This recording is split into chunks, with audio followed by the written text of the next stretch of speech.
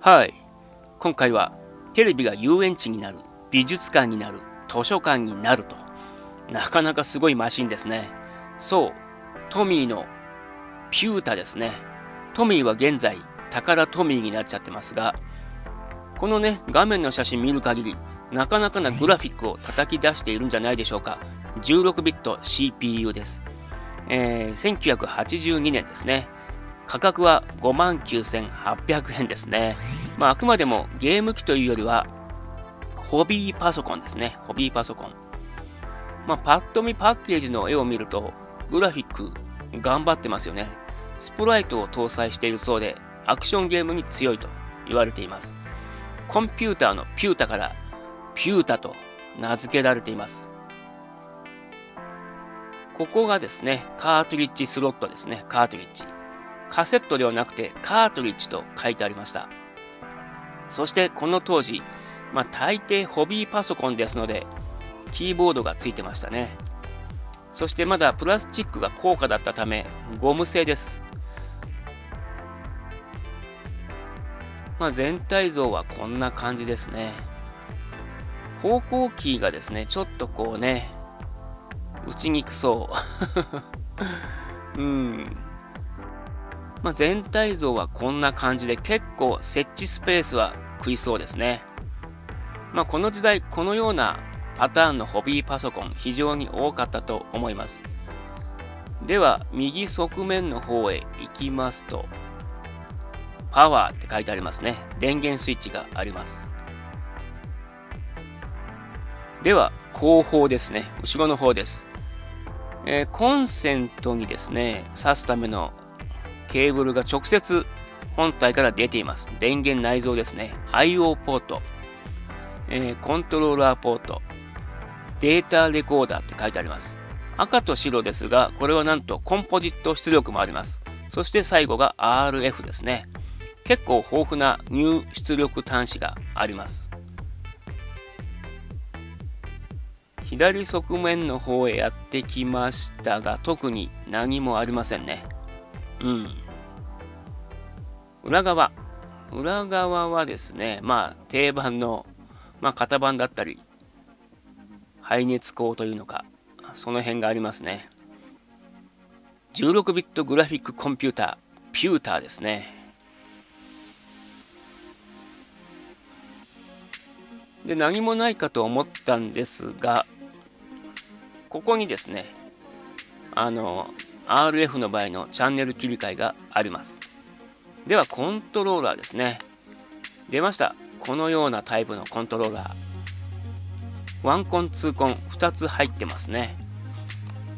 型番も書いてありますが、真ん中にボタンがあって上の方に左右のボタンがあります。 SL、SR になってます。ちなみに真ん中の大きい丸はですね、これボタンなんですが方向キーになってます。方向キー。ちょっとね、大きいですので、指を大きく動かさないと上とか下に行かないような気がしますね。で、ずーっと先端に遡ると、挿すコネクターはですね、1本ですね。この1本から1コンと2コンがニョキニョキっと生えてます。で、挿すポートは裏側ですね。ここにブスッと挿します。この手のコントローラーってセガも採用してましたよね。スティックかでかい丸ボタンかの違いはありますが、似ていますね。で、他に入っていたものは、定番の RF スイッチボックスですね。このケーブルの先端をですね、ピューターにつけて、このボックスをテレビに貼り付けちゃうような感じですね。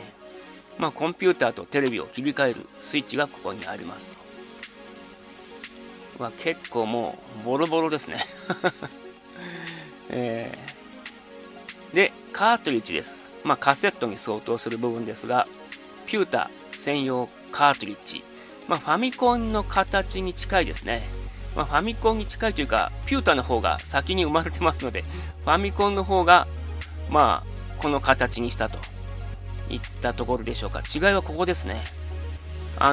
基板っていうのかな、端子の部分がちゃんとね、隠れるようになってるんですよね。この辺のギミックはすごいですね。ファミコンのカセットではこのような機構はありませんでした。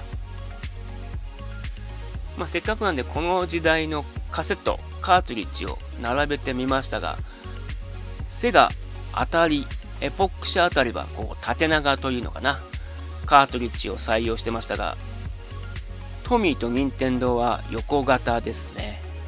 この辺の違いもね、レトロゲームならではの面白さかなと思います。今はね、もうブルーレイだったりカード型だったり、あとはもうダウンロードソフトになっちゃってますので、なかなかこのような多種多様なねカートリッジの形を見ることはなくなってしまいましたね。ではですね、裏側早速、今回コンポジットでテレビに出したいと思います。ですがここに書いてある色がなかなかビデオケーブルが白い、そしてオーディオが赤になってますね。一見なんかおかしい感じでつけてますが、テレビ側をちゃんとつければ大丈夫でしょう。スイッチオン。来ました。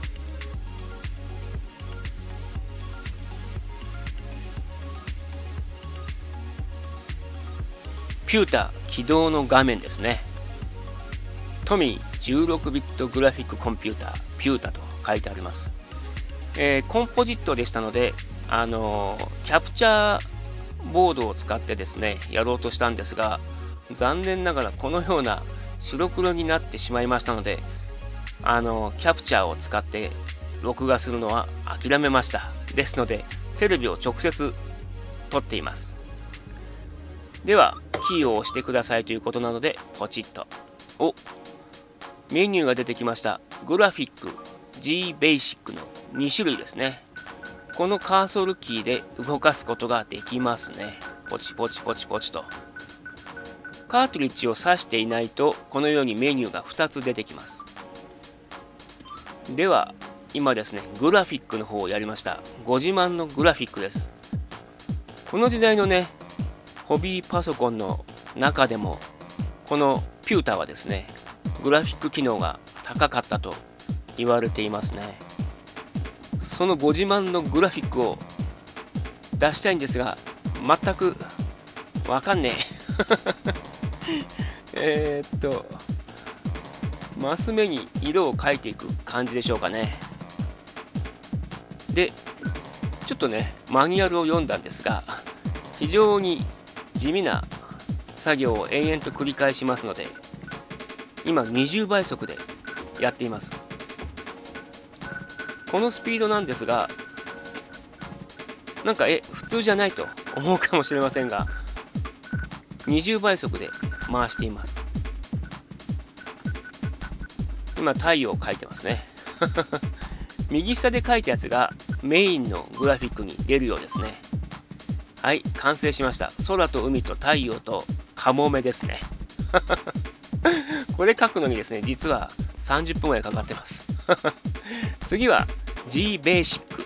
ベーシックですが、これ残念ながらね、日本語ベーシックですね。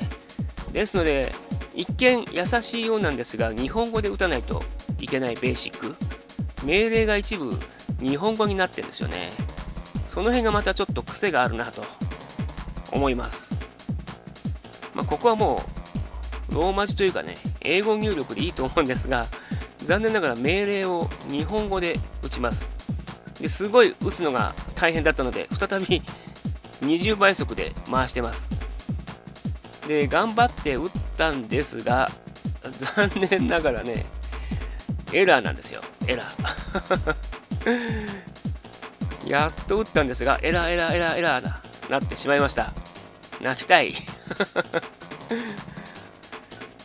で、また地味に打っていきます。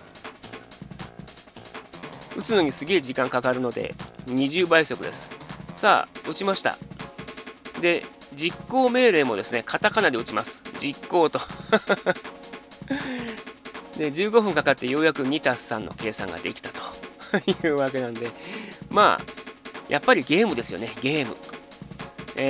カセットじゃない、カートリッジ持ってきました。スクランボー挿します。挿し方はもうファミコンと同じような感覚ですね。ではスタート。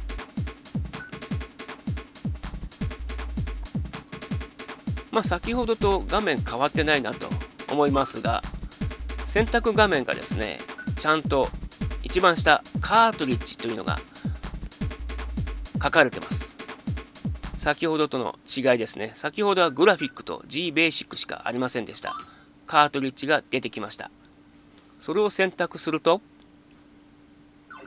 出てきました。スクランボーシューティングですね。ちょっと色が飛んじゃってますね。カメラの明るさをちょっと暗くします。ちゃんとね、色が出てるんです。こんな感じで。色が出てるといっても、このぐらいですが、プレイヤー1、2を選べということですので、キーボードで1を押しますと。ポチッと。そうすると、アマかプロか聞いてきますので、どっちだSL 押しちゃった。いいや。さあ、このね、方向キーがなかなか癖があると思います。始まりました。4方向ですので、そんなに大丈夫だと思いますが、十字ボタンほどね、直感的ではないなと思います。SL がミサイル。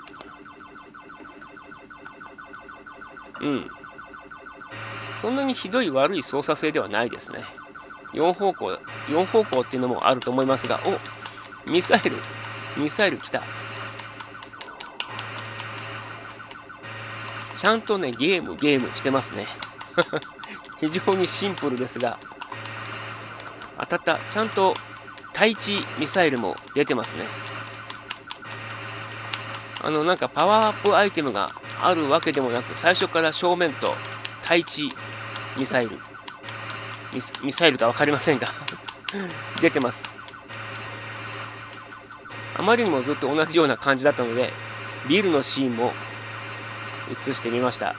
ずーっとこのような感じですね。多少狭くて、ビルが出てくるとですね、狭いんですよね。ミサイルとの距離が近くなりました。危ない。なるほど、だんだん難しくなってきましたね。やはり1980年代ならではのシンプルながら奥が深い。はい、いかがだったでしょうか。トミーのピュータですね。16ビットということにちょっと驚きましたが、ちょっと前までね、マリオカートでハンドル動かしていたですが、今ね、40年弱前のピュータをいじくってみますと、えらいテレビゲームって進化したなと思います。このピュータですがね、やはり1年後、セガやね、任天堂が参入してきて、1万5000円前後のコンピューター出てきちゃうと、なかなか厳しかったようで、ピュータジュニアを投入するものの、残念ながら実りませんでした。では、良い週末を。